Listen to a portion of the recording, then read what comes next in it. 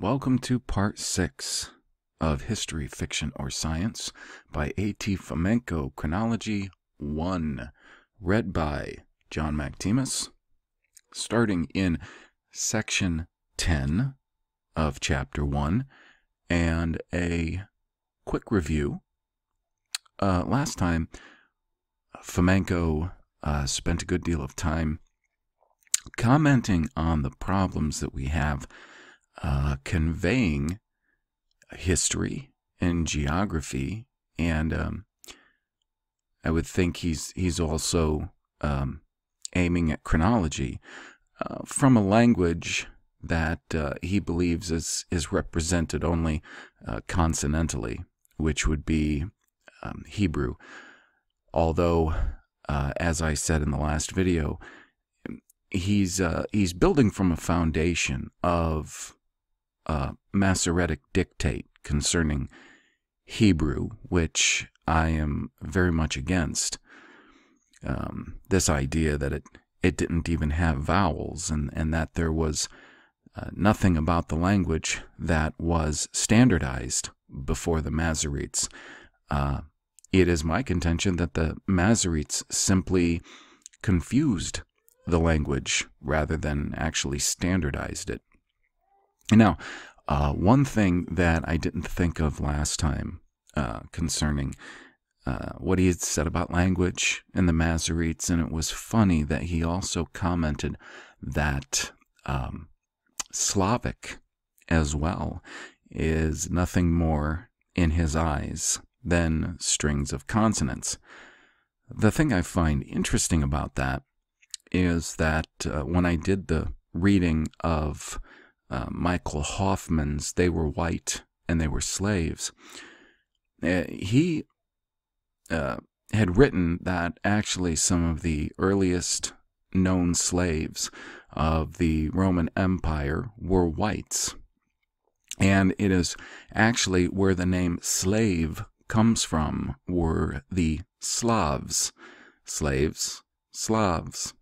Interesting that they should have a language that, at least in the sense of one looking at the language from the outside and commenting on its strange nature in being a string of consonants.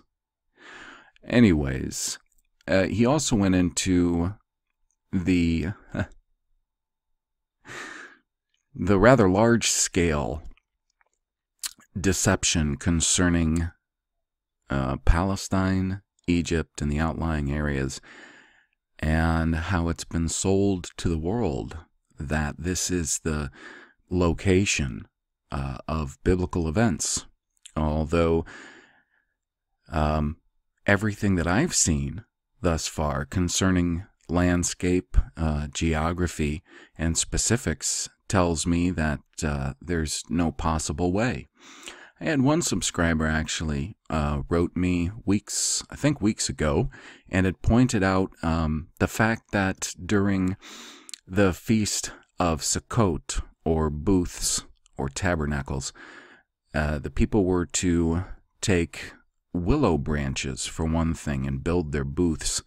Well, we're talking about a lot of people, first off, okay? A lot of people. So that's a lot of willow branches. And willows need water. They drink up water. And in the Bible, actually, there's at least a small number of passages talking about willows by brooks and streams. Again, this landscape is not matching the landscape of Palestine and the outlying areas, and Egypt as well. Nothing seems to add up. And when you consider the sorts of personalities that have been involved in these major archaeological discoveries, and then consider the makeup of the archaeological discoveries, and then consider at the same time as these discoveries were being made in the areas of Egypt, Sinai, Lower Palestine, and to the east of there, in fact, which Fomenko's, I'm assuming, going to get into if he's going to talk about Babylon. At about the same time, we have the leading institution for the suppression of artifacts and archaeological evidence in the United States, the Smithsonian, commissioning men to, for one thing, explore the Grand Canyon for artifacts. In fact, from everything that I've found thus far, there are actually more Hebrew-related and Phoenician-related and Egyptian or Mutsri-related artifacts found, of all places, in the United States. And these artifacts, as well as giants, I've commented on those, not far from where I live. One of the most important giant finds, I think, of recorded history that I know of. In full armor, by the way. And these are being found by regular folks, farmers mostly, that are trying to dig up their land, and they find all of these various artifacts. Now, when you consider that most of the artifacts found in the United States are being found by regular Joes and thus being covered up, while at the same time all of these artifacts are being found in the area of Palestine and Egypt by people who are either knights or become knighted, get MBEs, are you look at their family history, and they are definitely in the in crowd, or I mean people who are working for British and Dutch East India Company, just the most nefarious sorts of characters with the worst kind of connections are the folks finding the artifacts over around Palestine and Egypt. I think it's a head scratcher. So everything that Fomenko provided in that previous section, with all of his bibliographical numbers, which I would just have to imagine are a treasure trove of information refuting the possibility that these events took place in and around Palestine and Egypt. And that's enough for my forward commentary. But now, on to Section 10, Ancient Historical Events, Geographic Localization Issues. 10.1, the locations of Troy and Babylon. The correct geographic location of a large number of ancient historical events is truly a formidable task. Naples, for instance, whose name merely stands for New Town, is reflected in the ancient chronicles as the following cities. 1. Naples in Italy, existing to this day. 2. Carthage, also translating as New Town. Naples in Palestine. And the Scythian Naples. See the collection of State History Museum of Moscow. And 5. New Rome, a.k.a. Constantinople, or Tsargrad. That's C-Z-A-R, as in the Russian Tsar, or maybe Caesar, or maybe Kaiser. Anyways, maybe Khazars. Tsargrad, which could also be referred to as Newtown. Thus, if a chronicle is referring to an event that occurred in Naples, one has to devote all of one's attention to making sure one understands which town is meant. Troy may be seen as yet another example. One of the consensual localizations for Homer's Troy is near the Hellespont Straits. Schliemann use this hypothesis for solemnly baptizing as, quote, Troy, the 100 by 100 meter excavation site of a minuscule ancient settlement that he had discovered near the Hellespont. Actually, the very localization of Hellespont itself is highly controversial. See Chronicles 2 for more details. The Scaligerian chronology in history tells us that Homer's Troy met its final fate of destruction and utter desolation in the 7th through 8th century BC. However, we know that the Italian town of Troy played an important role in medieval history, particularly in the well-known war of the 8th century. This town still exists. Many Byzantine historians of the Middle Ages refer to Troy as an existing medieval town. Among them, Nicetas Aconitis and Nicephorus Gregoris. Those are the historians, I'm sorry. A lot of footnotes in there. According to Titus Livy, Troy and the entire Trojan region were located in Italy. Volume 1, pages 3 and 4. He tells us that the surviving Trojans landed in Italy soon after the fall of Troy, and that the place of their first landing was called Troy.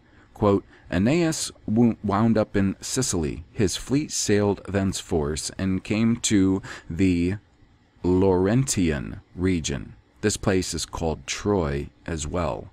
Several medieval historians identify Troy as Jerusalem. For instance, and then he gives footnotes or references to the bibliography. This fact embarrasses modern historians greatly, leading them to such comments as, quote, Homer's actual book somewhat suddenly turns into an account of the devastation of Jerusalem. In a medieval text describing Alexander's arrival in Troy, from A.T. Fomenko. Anna Komnena, a medieval author, somewhat unexpectedly locates Jerusalem in Ithaca, the island where Ulysses was born. This is most peculiar indeed, since it is known perfectly well that modern Jerusalem isn't located on an island. I gotta stop there. And I gotta stop there because there's something to the language I've been noticing concerning Jerusalem. And what it's called, Tziyun. If you look at the root tzi and un actually being a diminutive, okay, the root tzi is often translated as ships or sailors, something having to do with water or travel by water. So I've kind of found that strange, and I have to interject that. Okay, all right. Another name for Troy is Ilion, while Jerusalem is also known as Aelia Capitolina. Aelia and Ilion are rather close phonetically. It is possible that the same city was called Troy and Ilion by some, and Jerusalem and Aelia by others. That is Aelia, so Aelia, maybe, and Ilion, like I lion. Eusebius Pamphilus writes that somebody, quote, referred to the small Phrygian towns Petusa and Timion as Jerusalem. The facts quoted above demonstrate the fact that the name of Troy had multiplied in the Middle Ages and had been used for referring to different cities. Could an archetypal medieval original have existed? Scaligerian chronology contains information that allows the construction of the hypothesis that Homer's Troy was really Constantinople or Tsargrad. Apparently, the Roman Emperor Constantine the Great took into account the wish of his fellow townsmen and, quote, had initially chosen the place where the ancient Ilion, the fatherland of the first founders of Rome, had been located, unquote. This is what the prominent Turkish historian Jalal Asad tells us in his Constantinople. Historians proceed to tell us that Constantine, quote, changed his mind afterwards and founded New Rome nearby in the town of Byzantium. But it is a known fact in Scaligerian history that Ilion is another name for Troy. What we encounter here may well be a reminder of the fact that the same town located on the Bosphorus has been referred to by different names: Troy, New Rome, Tsargrad, Jerusalem. It might also be true that since Naples means new town, it was the name that had been used for New Rome as well. Let us mention the fact that southern Italy used to be called the Great Greece in the Middle Ages. Nowadays, it is assumed that the city of Babylon was located in modern Mesopotamia. Some of the medieval texts hold a cardinally different opinion. The well-known book, Serbian Alexandria, for instance, locates Babylon in Egypt. Moreover, it tells us that Alexander the Great died in Egypt as well. According to the Scaligerian version, this event took place in Mesopotamia. Furthermore, we see that, quote, Babylon is the Greek name of the settlement that had been located opposite the pyramids. In the Middle Ages, it had been a frequently used name for Cairo, whose suburb this settlement eventually became.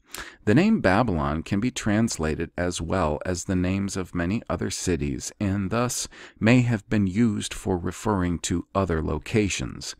Eusebius tells us that Rome used to be called Babylon.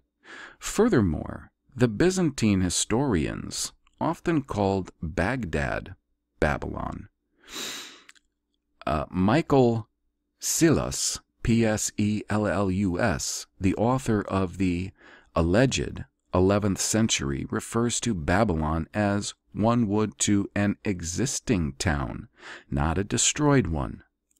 In figure 1.37, which I do not have on, there it is. Yes. No, it's the last one. I'm sorry.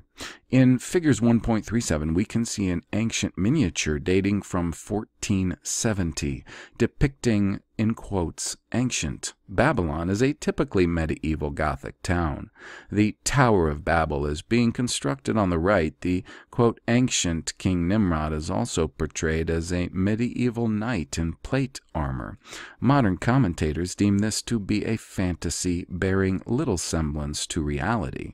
Quote, on the left we see Babylon presented as a fantasy Gothic town with elements of Muslim architecture. The giant in the center is Nimrod. The construction of the Tower of Babel is pictured on the right. It is most probable, however, that this is not a fantasy. The artist had been perfectly aware of what he was painting, and the picture reflects medieval reality. 10.2. The geography of Herodotus is at odds with the Scaligerian version. Let us quote some examples from Herodotus, who plays a key role in the Scaligerian chronology. He claims the African river Nile to be parallel to Ister, that is nowadays identified as the Danube, and oddly enough, not Dniester, D-N-I-E-S-T-E-R. This is where we find out that, quote, the opinion that Danube and Nile were parallel reigned in the medieval Europe until as late as the end of the 13th century. How interesting. Thus, the mistake of Herodotus proves to be medieval in its origins. Herodotus proceeds to tell us that, quote, the Persians inhabit all of Asia to the very southern sea, that is also called the Red Sea. According to consensual geography, the southern sea is the Persian Gulf, giving a description of the peninsula that contemporary historians identify with the Arabian Peninsula. Herodotus writes that, quote, it begins near the Persian land and stretches to the Red Sea. Everything appears to be correct here. However, this contradicts the opinion of those historians who identify the Red Sea mentioned by Herodotus as the Persian Gulf. This is why modern commentators hasten to, quote, correct Herodotus. Quote, Red Sea stands for Persian Gulf here. And that's in the appendices, part 4, comment 34. Let us continue.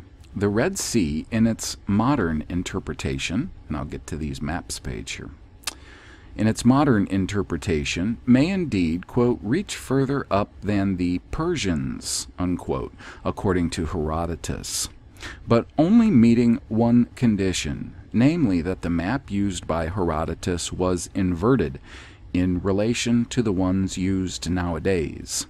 Many medieval maps are like that, with north and south swapped. This makes the modern historians identify the Red Sea as the Persian Gulf. Appendix Part 4, comment 36. Although the Persian Gulf is, quote, below the Persians in this case, or to the east of them, but doesn't reach, quote, further up at any rate. Historians identify the same sea mentioned by Herodotus in 2.102 as the Indian Ocean. What we observe here is the inversion of the east and the west. Could the map that Herodotus have used have been an inverted one then? In Book 4.37, Herodotus identifies the Red Sea as the South Sea, QV above, and apparently one of these maps may be what he's referring to that I have on screen. This proves to be the final straw of confusion for the modern commentators who try to fit Herodotus into the Procrustean geography of the Scaligerrian school and the maps used nowadays. They are forced to identify the Red, or in parentheses, Southern Sea, as the Black Sea. We see yet another inversion of the East and West in relation to the Persians, thus identifying the geographic data as offered by Herodotus with the Scaligerrian map runs us into many difficulties. The numerous corrections that the modern historians are forced to make show us that the map that Herodotus had used may have been inverted in relation to the modern ones, which is a typical trait of medieval maps. As we can see, the commentators have to make a conclusion that Herodotus uses different names to refer to the same seas in his history. If we're to believe the modern historians, we have to think that Herodotus makes the following identifications. Red Sea equals South Sea equals Black Sea equals North Sea equals the Mediterranean equals the Persian Gulf equals our sea equals Indian Ocean. Yikes.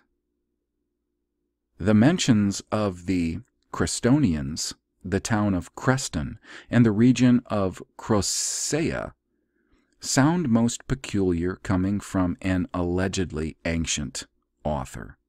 One constantly gets the feeling that he is referring to the medieval Crusaders, or in quotes cross, and in quotes crest are the roots one most often associates with the Middle Ages. Just how veracious are the datings of the events related by Herodotus? The unbiased analysis of biblical geography yields many oddities as well.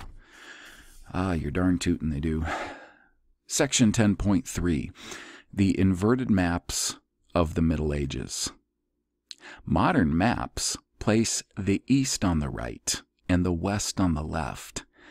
However, we find that the opposite is true for many medieval maps.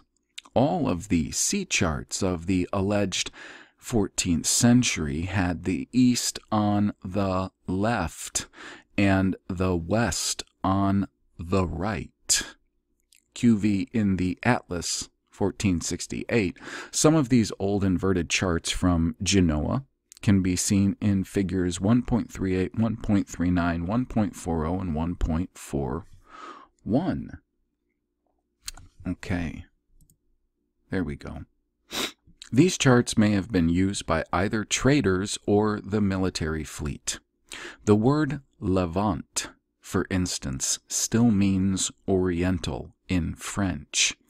The Middle East is often referred to as Levant in German. This may be a reflection of the fact that the Orient was on the left of the maps. Levi, L-E-V-I-Y, means left in Russian, and the adverb for on the left is sleva.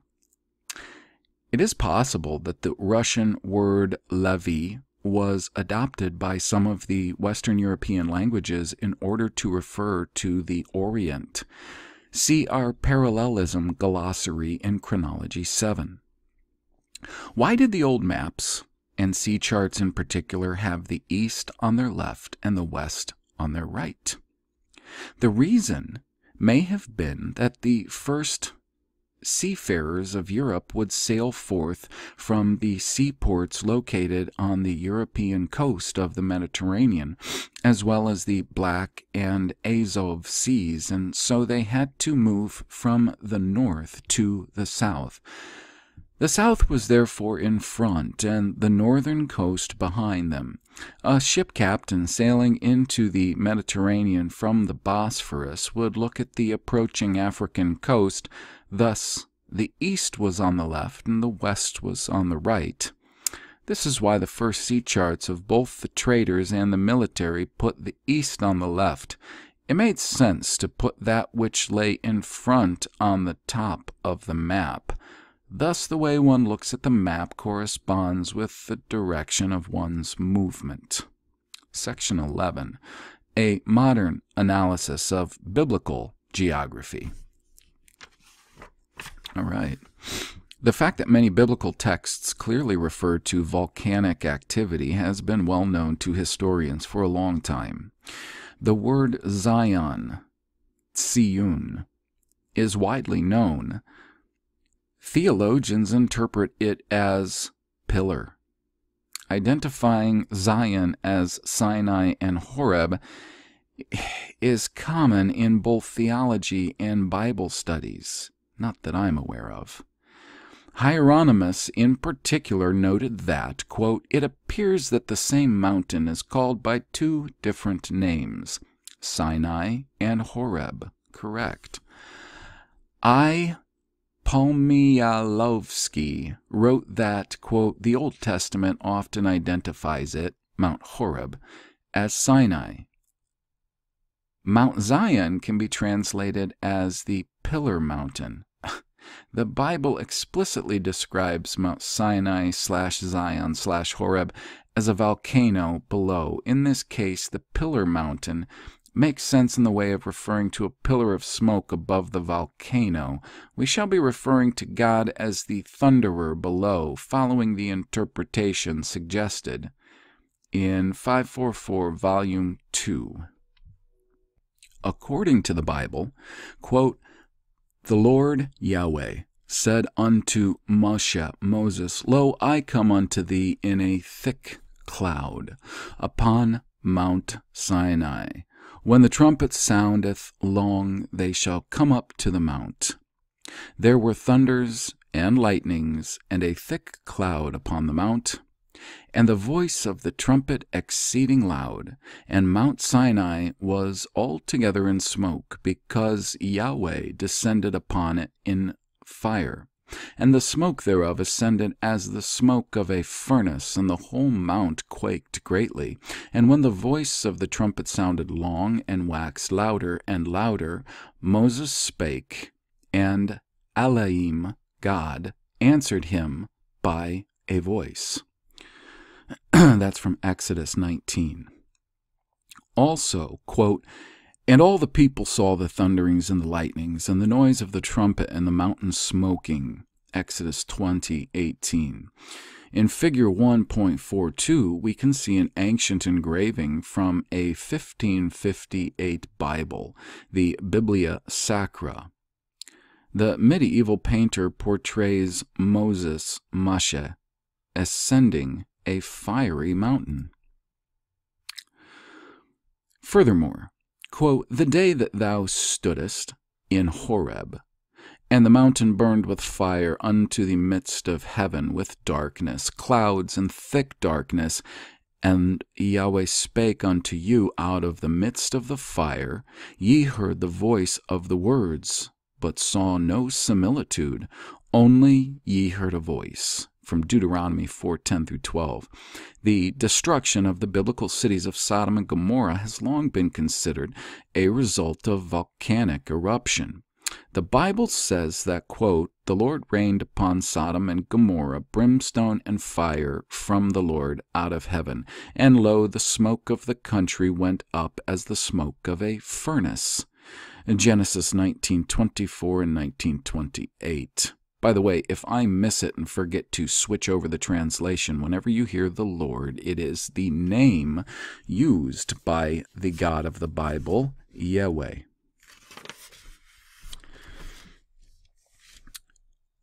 On Albrecht Dürer's engraving, quote, Lot fleeing with his daughters from Sodom, we can see a volcanic eruption destroying the biblical cities of the plain in a fountain of fire and stones. Let us turn to the Lamentations of Jeremiah that contain a description of the destruction of Jerusalem. It is assumed to be an account of the destruction of the city by a hostile army. However, the text contains many fragments such as, quote, how hath Yahweh covered the daughter of Zion with a cloud in his anger, and remembered not his footstool in the day of his anger. Yahweh hath swallowed up all the habitations. He burned like a flaming fire which devoureth round about. From the Lamentations of Jeremiah 2:1-3. Then we encounter the following in the chapters 3 and 4 of the Lamentations. Quote, I am the man that hath seen affliction by the rod of his, that being Elohim or Yahweh's, wrath. He hath led me and brought me into darkness, but not into light. He hath broken my bones. He hath enclosed my ways with hewn stone. He hath made my paths crooked. He hath also broken my teeth with gravel stones. He hath covered me with ashes. Thou hast covered me with anger, and persecuted us. Thou hast slain. Thou hast not pitied. Thou hast covered thyself with a cloud. The stones of the sanctuary are poured out. The punishment is greater than the punishment of the sin of Sodom. Their visage is blacker than coal. The Lord hath accomplished his fury. He hath poured out his fierce anger, and hath kindled a fire in Sion. It hath devoured the foundations thereof. From the Lamentations of Jeremiah, mostly chapters 3 and 4. Theologians insist all of this is metaphorical. However, a literal reading of the text divulges an account of the destruction of a large city by a volcanic eruption. The Bible refers to volcanic activity quite often. Here's a list of all such references compiled by V.P. Fomenko and T.G. Fomenko. Well, now this is quite a list, folks. He's saying, Genesis 19, 18 and 24, Exodus 13, 21 and 22, Exodus 14, 18, Exodus 20, 15, Exodus 24, 15, 16 and 17, Numbers 14, 14, Numbers 21, 28, Numbers 26, 10, Deuteronomy 4, 11 and 36, Deuteronomy 5, 19, 20 and 21, Deuteronomy 9, 15, 21, Deuteronomy 10, 4, Deuteronomy 33, 22, the second book of Samuel 22, 8 through 10 and 13, the first book of the Kings 18, 38 and 39, the first book of the Kings 19, 11 and 12, the second book of the Kings 1, 10, 12, 14, Nehemiah 9, 12 and 19, the book of Psalms, in parentheses, Psalm 11, verse 6, Psalm 106, verse 17, close parenthesis, open parenthesis, Psalm 106, verse 18, close parenthesis, Ezekiel 38, 22, Jeremiah 48, 45, the Lamentations of Jeremiah 2, 3, the Lamentations of Jeremiah 4, 11, Isaiah 4, 5, Isaiah 5, 25, Isaiah 9, 17, 18, Isaiah 10, 17, Isaiah 30, 30, and Joel 2, 3, 5, and 10. Did you get that? I would think, if I put the address of this book in every single reading. I would think it would be awesome if one of my listeners were to take that list. Okay, remember, that list is in section 11 of the first chapter. Take that list and see if those references seem very strong or not.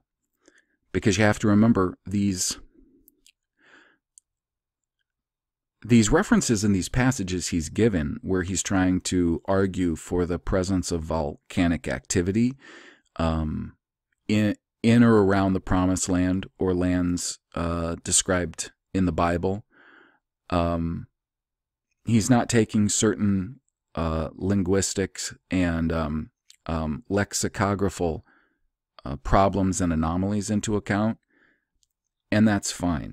But anyways, that would be a very good list right there to double check on. So back to the reading. Seeing these descriptions as referring to Jerusalem in Palestine and the traditional Mount Sinai is very odd indeed, since Mount Sinai, located on the modern Sinai Peninsula, had never been a volcano. Where did the events really take place then? I'd like to know. It suffices to study the geographic map of the Mediterranean region to see that there are no volcanoes on the Sinai Peninsula, and there aren't any either in Syria or Palestine. There are zones of tertiary and quaternary volcanic activity. I'm sorry, I've never gotten past tertiary in my life. It's quaternary volcanic activity, but one encounters those in the vicinity of Paris as well. There has been no volcanic activity recorded in documented history. The only relevant geographic zone that possesses powerful volcanoes active to this day in this area, including Italy and Sicily, since there are no volcanoes in Egypt or anywhere in the north of Africa.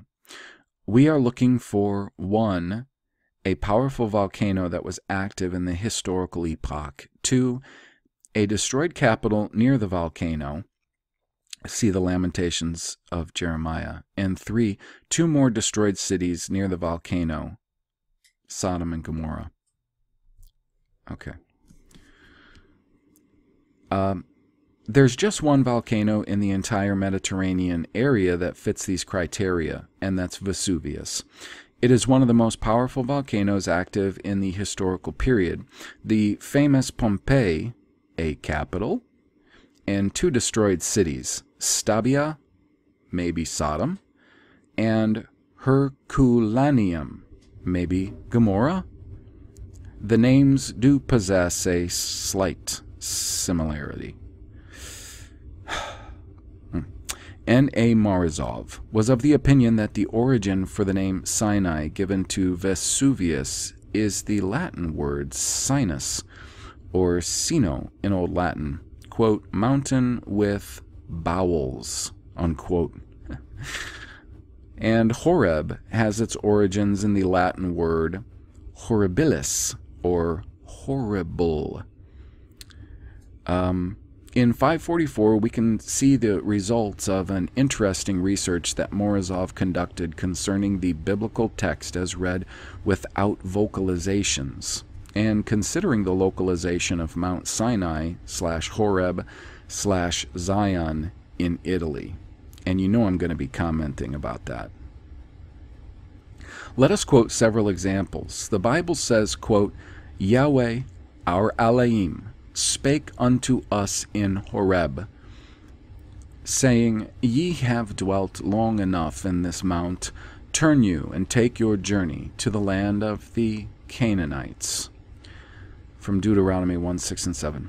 Theologians vocalize Kinun as Canaan and localize it in a desert near the Dead Sea coast, but another vocalization is possible, Canaan, or Canoa, as a variant of Genoa, the area of Genoa in Italy. Apart from that, the word Canaan sounds like the land of the Khans. The Bible gives the direction as, quote, to the land of Canaan, the Canaanites, and unto Lebanon. He has L-B-N-U-N, which is basically, yeah, that's the English equivalent of these letters, Lebanon. I would pronounce it Lebanon. Doesn't matter. Probably. Deuteronomy 1:7. That is commonly vocalized as Lebanon. However, Lebanon, which is L-B-N-U-N, is often used for white. That's correct. And may have been used to refer to Mount Blanc, the White Mountain. Literally, the land of the Canaanites may mean the same as the Khans, K-H-A-N, Khans land, or the land of the Khan. Furthermore, we see, quote, unto the great river, the river Parat, not Parat, Parath, in Deuteronomy 1:7. Parath is localized as Euphrates. However, what lies beyond Mont Blanc is the river Danube with its large tributary Prut. The Bible says, when we departed from Horeb, we went through all that great and terrible wilderness. Deuteronomy 1:19. The famous Phlegrean fields that are located near Vesuvius, Horeb, fit this description perfectly. Large area of scorched land full of small volcanoes, fumaroles, and layers of lava. According to the Bible, the Israelites, quote, came to Kadesh Barnea, not V. The B is not pronounced V. Kadesh Barnea. Deuteronomy 1:19. Kadesh Barnea is vocalized as Kadesh Barnea. However, the town in question may well be Cadiz upon the Rhone.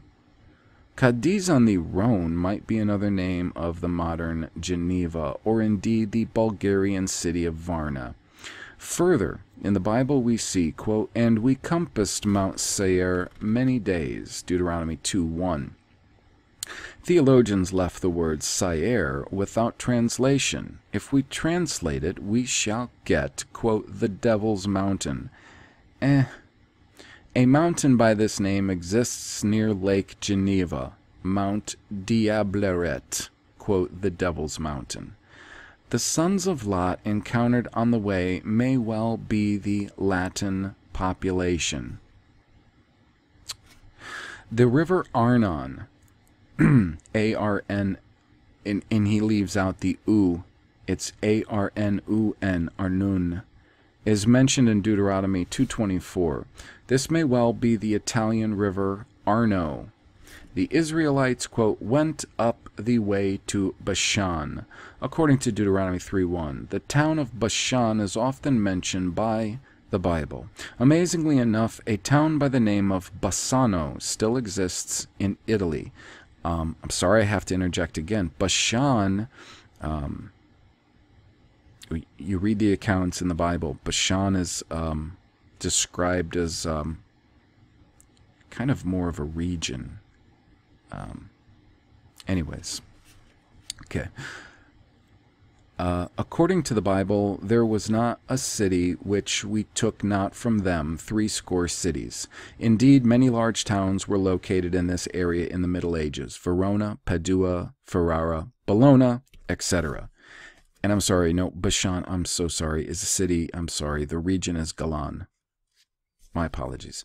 The Bible mentions the land, quote, from the river of Arnon unto Mount Hermon, or Hermon, in Deuteronomy 3:8. However, the Hermon Mountains can also be vocalized as the German mountains.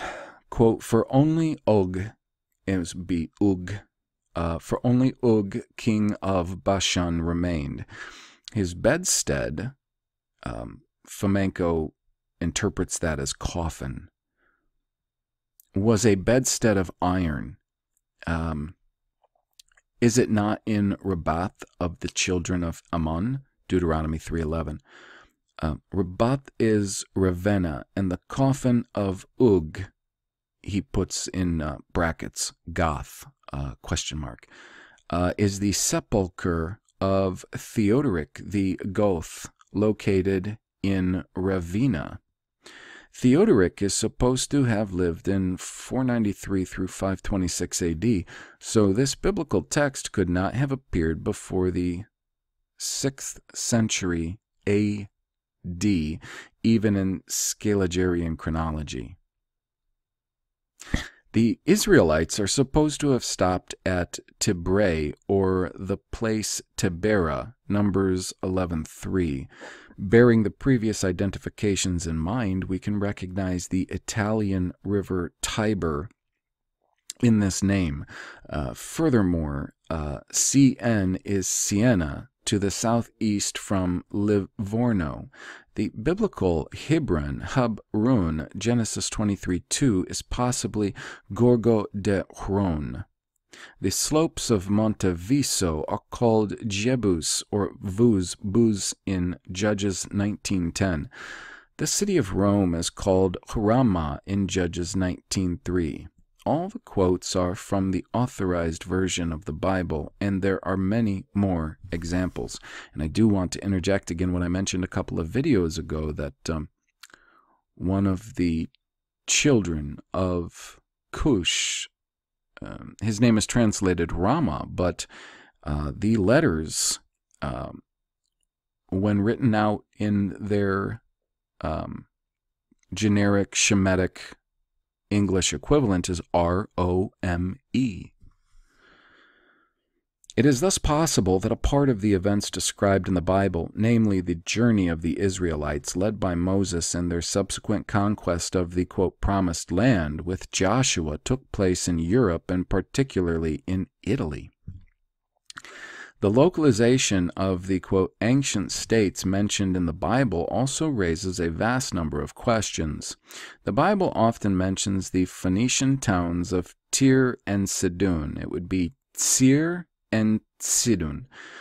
Since we now allow for possibilities of medieval interpretations of many biblical names, one cannot fail to notice the similarities between the names of Venetia and Phoenicia. They may well be the same name if we consider the usual rules of flexion. One comes up with the hypothesis of vocalizing the biblical Phoenicia as the medieval Venice. Indeed, the Bible describes the ancient Phoenicia as a powerful nation of seafarers that reigned over the entire Mediterranean. Really? I'm sorry, folks. No, it doesn't call them the ancient Phoenicians seafarers that reigned over the Mediterranean. The Mediterranean is not in the Bible. With colonies in Sicily, Spain, and Africa. Again, the Bible doesn't say that. Quote, ancient Phoenicians traded extensively with faraway lands, as can be seen in the book of Ezekiel, chapter 27. All of these biblical criteria are met by the medieval Venetian Republic, a well-known and powerful state. The Scaligerian history claims the principal Phoenician towns to have been modern Tyre and Sidon. Do these towns fit their biblical descriptions of lavishness and splendor? A 14th century volume of sailing directions for seamen tells us the following about Saida, S-A-I-D-A. Quote, the town had 1,600 inhabitants in 1818. There is a small bay to the south, a small pier that is barely visible in our day. It used to belong to a small harbor that is now completely covered by the sands. Plague often rages fiercely here. One finds no traces of former splendor in Saida nowadays. There's a reef on the south end, and it's very shallow in the north. The depth between the town and the island is uneven. The passage is narrow, and the bottom is full of stones. A large ship's boat cannot come close to the shore, which makes it impossible to replenish water supply here. The town is located in the estuary of a river that isn't navigable by ships. Its main means of survival in the 14th century had been the local gardens. Strategically speaking, Saida's location is perfectly hopeless. It used to belong to virtually everyone during the Crusades epoch. There are no records mentioning it as a large independent trade center. All of this contradicts the biblical descriptions of the greatness of Sidon and Phoenicia. The situation with Tyre is similar. Evidently, the Bible is referring to other locations. Okay, so I'm going to pick up with section 12 of chapter 1 in the next recording because section 12 is in itself quite lengthy. And I have a number of comments, of course, because of specifically the subject matter we're talking about. Now, I don't intend in these comments to per se just tear up Fomenko, and in fact, I don't honestly mean any deliberate disrespect for him as an academician or somebody who's obviously put a whole lot of work into this. If the descriptions of the time he spent on this, he and others, obviously they put a whole lot of work into it. As I was reading in that last section, I can tell you, he is paying attention to geography in the first 7 books of the Bible. He's paying far closer attention to the geography than most ever do. And I can tell you that for a fact because I have been paying far more attention to the geography than I ever had before, more than I ever hear anybody do. And that's why I can tell you that the geography described in the Bible does not fit the Middle East. And I'll get into that more extensively at the end of my comments, but I do have to say that as in a sense a disclaimer that I am not going to try to be despairing towards Fomenko at all in the things that I say, because what he has written here at least represents someone who has put a heck of a lot more thinking into this than most. More thinking into this than most Bible scholars and theologians. Now, what does that say? My first comment concerns what he was saying, where he was drawing parallels between Mount Horeb and Mount Sinai and Mount Zion. Well, the thing is, the Bible itself draws a a deliberate equivalent between Sinai and Horeb. Yes, absolutely it does. Is there any equivalent between Sinai, Horeb, and Siyun? I'm here to tell you, no. It can't possibly be, based first off on the travels from the one location to where we know the other location to be, and the other location to be in very close proximity to the city that's called Jerusalem. So that one is, I'm sorry, it's not even a stretch. It's unprovable, unfindable. Now, something that I find that was very important about all of this geography that he talked about in depth, and all of the possible comparisons that he was making, I want to again repeat statements that he made at the beginning of this. And these statements that he made were to the tune of, I'm not claiming, I'm speaking as if Fomenko, I'm not claiming that I'm right about all of my conclusions. And in fact, I'm inviting everyone to participate in coming to conclusions. And I think that that should be kept in mind as we read, without disparaging or disrespecting him or the work he's doing. But here's the thing, though.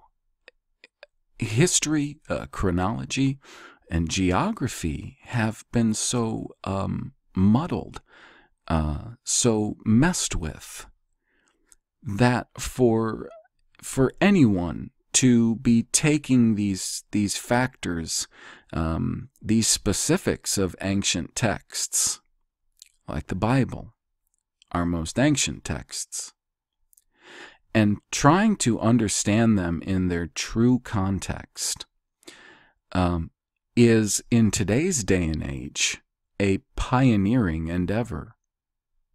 So, the mere fact that he illustrates how it's possible that many of these locales and geographical specifics, such as rivers or bodies of water, mountains, etc., could possibly be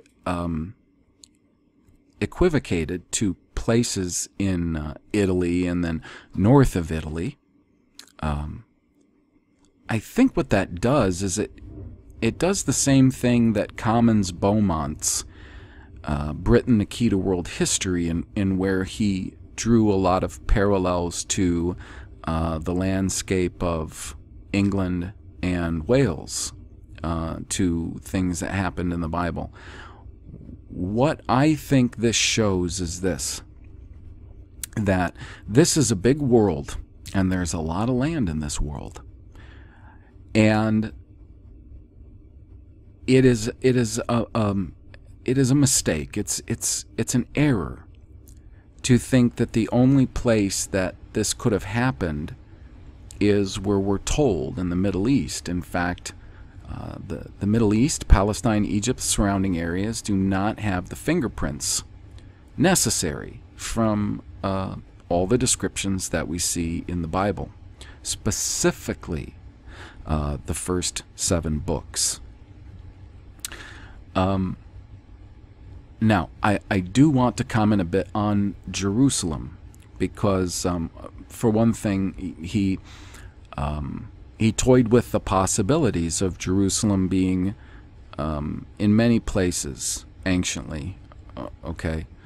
All right. Well, so first off, we do have a prophecy in the New Testament from Jesus or Yahshua concerning the temple in Jerusalem, that it would be utterly destroyed, entirely, completely. Not one block would be standing on another.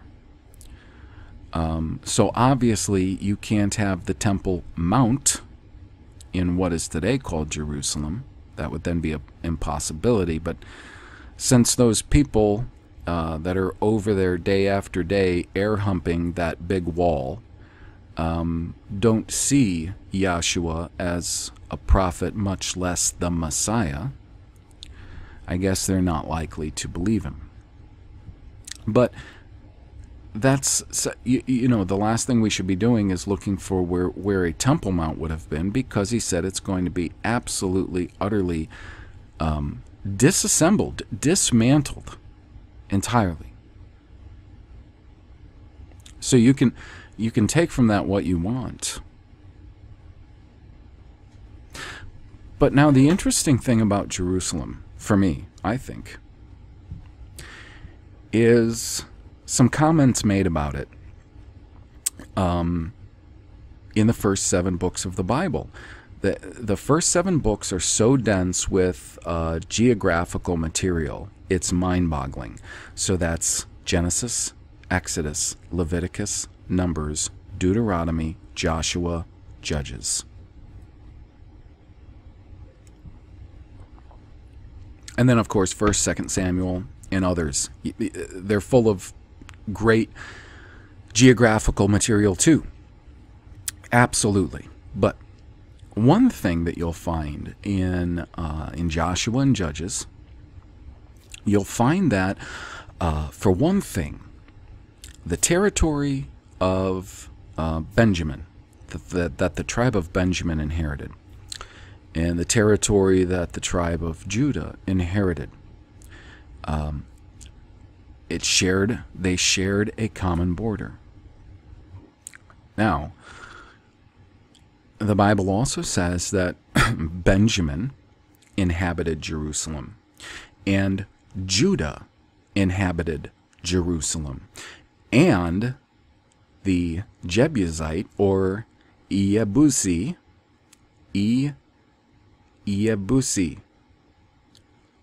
occupied Jerusalem.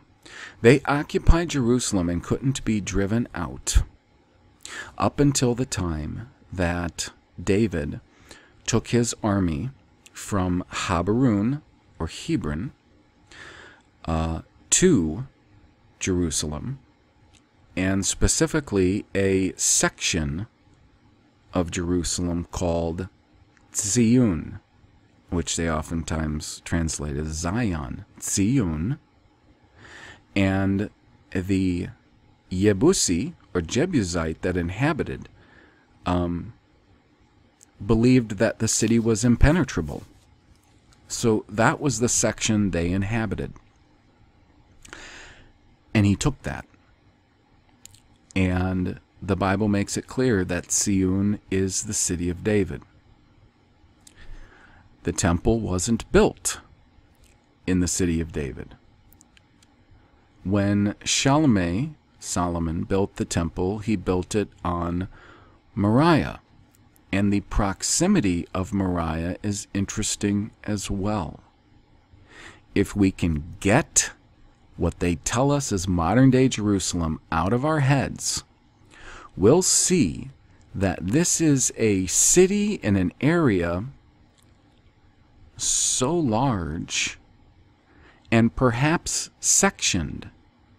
Sectioned how? I mean, was it sectioned by waterways? Like when you think of New York City. New York City has 5 boroughs. And you'll see that these boroughs are oftentimes, they are frequently separated, except for like the boroughs of Queens and, what is it, that are all on Long Island. You know, Queens and I think Brooklyn. Sorry. Anyways, besides for those boroughs, the harbor and the river separate what is considered one large city. And so I've had to think about that, how Benjamin occupied it and Judah occupied it at the same time. And they both had their own occupations, like they both had their own sections of this place that were within their respective borders. But at the same time, the Jebusite occupied too, and they could not drive them out. Not till David. So the layout of this city, I think we need to just rethink it. Try to start with a clean slate and rethink it.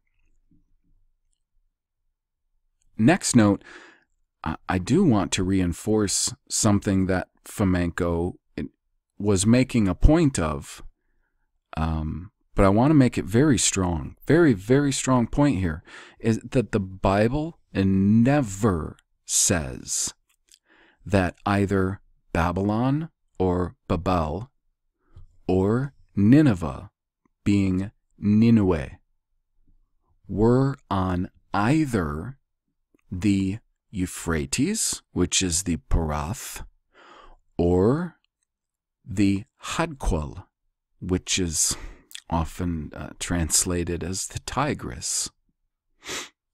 I want to make that clear. I do want to make that clear.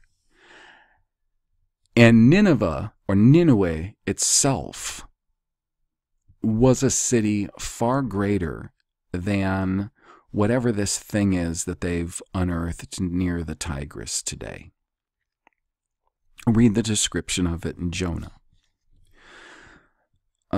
Point 3. This one's interesting because he talked at length about inverted maps. And his perspective was coming from somebody who was a sailor, a European sailor off the coast of the Mediterranean, and how they would look at the rest of the world. Gosh, I really don't know that I agree with that perspective. Sure, I mean, hey, I lived in Florida for a long time, and I often, I wasn't far from the Gulf, and I often went to the Gulf. But if I was sailing from, say, Clearwater, Florida, out into the Gulf to any given area, I have to tell you, I wouldn't be necessarily juxtaposing my map by my shoreline or what my outlook was from there. I would very much want an objective map, and I would think that sailors who were going out to sea, and especially if they were going out to either a sea that they knew could still be relatively uncharted, maybe an unfriendly sea in the sense of perhaps other navies that they may encounter. Sailors that definitely wanted to find their way around and their way back home would want very concretely objective maps. I think the last thing they would want is subjective maps. But the fact that there are so many maps that can be found that are, in, I'm doing air quotes here, upside down, is fascinating. It's not just Europeans that do that. The Chinese do that. And who knows how many other civilizations of antiquity did that we don't know about. That information's been kept from us. Now, I do find it fascinating that there was a relatively trustworthy source. I'm so sorry I can't remember who the source was. So, just take this, what I'm telling you, definitely with a grain of salt. They said that it was maybe not common knowledge, but commented on by some writers concerning the Greeks of old, that they either had little to no concept of Earth's geography, or that they deliberately gave incorrect geography in their writings and on their maps, perhaps as a tactic of protecting national security and holdings. It's also said that the Carthaginians did the same thing concerning maps of the sea and the outlying lands, that they purposely produced incorrect maps. So it's just unthinkable that the powers that should not be are doing the same thing today, right?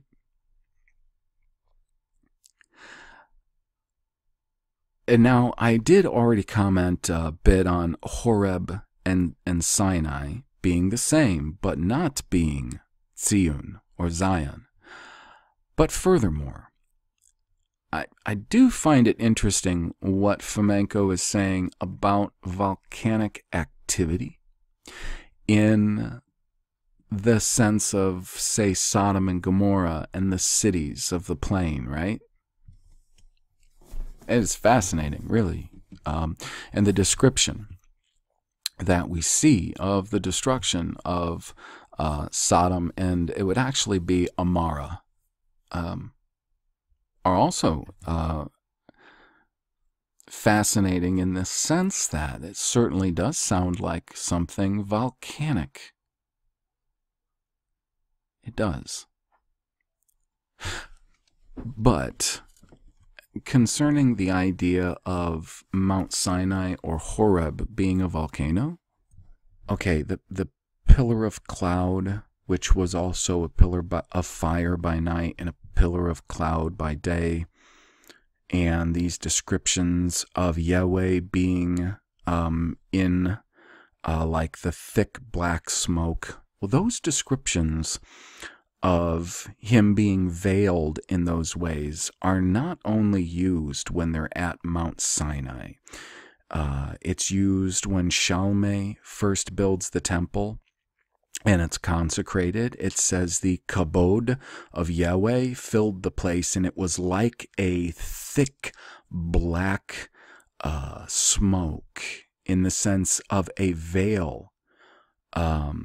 And this kabod is described as weight. And the thing is, you have to remember the Bible, whether you feel like believing it or not, I'm just telling you what the Bible says, that this pillar of cloud by day and fire by night went with the Israelites where they traveled. It wasn't just at Sinai/Horeb. And it wasn't per se a volcanic activity, but quite literally the voice of Yahweh that frightened the people so much. So I get it. I get why somebody would look at the description of the time they spent at Sinai and think something like that. But when you consider the fact that many of these peculiarities of the demonstration of the glory or the weight of the power of Yahweh, the God of Israel, these things were made manifest in many places, not just at this mountain. And this idea that Jeremiah is describing a volcanic destruction of Jerusalem does not hold water with the rest of the Bible's description that Jerusalem was taken and very much destroyed in many ways and ransacked in many ways by King Nebuchadnezzar of Babel. So I don't think theologians are out of line when they are saying that there is a certain metaphoric, poetic language being used concerning the events that were happening in Jerusalem, because they were under two different sieges, the second one far worse than the first, and it was a horrific time. And I'm going to wrap it up with pointing out something. This is a debate tactic. It's called a straw man.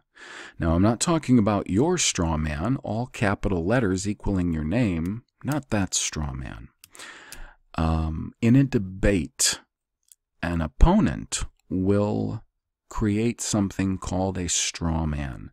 The reason they create the straw man is so that they can burn it down, and it actually strengthens their argument when they can successfully do that. Now, a very witty, sharp debater will recognize their opponent building a straw man right away, and they'll burn down his straw man before he can. They'll steal his thunder if they're listening and watching closely. Now, what I believe has been happening over in the Middle East for quite some time now is that they have been building a straw man over there. Here's how it works. You know for a fact that the powers that are currently pulling the strings in the world, that are probably completely deluded into thinking that they can continue to do this indefinitely. And in one way, I feel sorry for them, and in another way, I don't, because they're warned. They're warned every day, all the time, by folks like you and me, by the word of Yahweh himself. They've been warned by Yahshua the Messiah. They've been warned. They've been told, you're not going to win. You're going to utterly fail. You're on the losing side. But they're deluded. They're utterly deluded, and I think insane. Well, they've been building this straw man over in the Middle East. You see, when it comes to most other things concerning the goodness of not only the good morality of the law, but then again the salvation available in Yahshua the Messiah, Jesus Christ, they will work very adamantly to try to disprove all of these things. But at the same time, if you go to, let's say, a Wikipedia page on Sidon, and here it is right here, Sidon, more Wikipedia, okay? Sidon is the same as that Saida, S-A-I-D-A, that Fomenko was reading a quote from somebody about concerning what it was like in their day. Now you see, if you go to a Wikipedia about Sidon, oh, it's fascinating. The characters that they're using here, this Phoenician, that's very similar to the characters that I've come up with out of all the, the characters I've seen. Anyways, what they'll do is, when it works for them, they'll refer to the Bible. I mean, look at the first paragraph of this says Sidon, and it gives the Arabic. It's Saida, French Saida. Okay, Phoenician Sidon. All right, Biblical Hebrew, the Tzadi Yod, Dalet Vav Nun, and then the Greek and all that. Okay, it says it's the third largest city in Lebanon. It is located in the south governorate of Lebanon on the Mediterranean coast, about 40 kilometers or 25 miles north of Tyre, and 40 kilometers or 25 miles south of the capital, Beirut. In Genesis, Sidon is the firstborn son of Canaan, who was a son of Ham, thereby making Sidon a great-grandson of Noah. So whenever they feel like it, they'll use the Bible to support the straw man that's been built over in the Middle East. And what I think is going to happen is at a point or points after they've built this straw man that nobody's paying attention to, and everybody's just really they've bought into this Middle Eastern straw man, that they'll use all kinds of misinformation that they control to build and strengthen this straw man, to give the foolish, un-Bible studying Western Christians the idea, for some reason, that the Jews got a right to be there, which even if they were the house of Judah, they'd still have no right to be there, since they reject Yahshua as their Messiah. But they've used what trickery they've been in control of. You see, these people have been pulling the strings of the British Empire for quite a long time. And it is specifically England, out of whom so many archaeologists and other figures of note, academicians, scholars, who have supposedly found all of these artifacts reinforcing the idea that this is the location of the events of the Bible. And thus this city, Al-Quds, is actually the biblical Jerusalem, and somehow they have a right to be there. They're building a straw man. And what I believe part of the plan is that as they are trying to tear down everything else that links us to the truth of our history, our past, who we are as peoples, and as we relate to the God of the Bible, and as the Bible is a direct record of history and geography and this only true God and the people that he is covenanted with, and the accounts of their history and doings, world affairs, the coming of his Messiah, his offer of grace to all men through his Messiah, then his regathering of the tribes of Israel, and full redeeming of them who were once cast off and lost.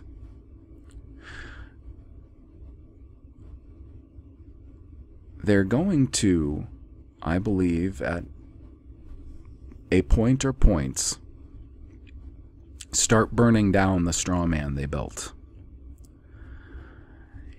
You see, the straw man was for the support of mostly Western Christianity and Judaism the world over. When they burn down that straw man, and it won't look like they're burning it down, others maybe will burn it down. I think the design of that is going to be to utterly weaken the faith of so many. But if we remain watchful and study, then we'll clearly see that all that Middle East straw man is a collection of cleverly done deceptions. So that's my commentary for this time.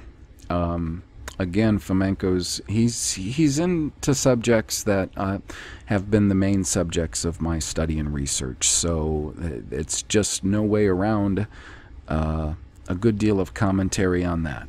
So we'll pick up next time with section 12 all of it looking very exciting. So until next time, I do hope all of you take care of yourselves and your neighbors.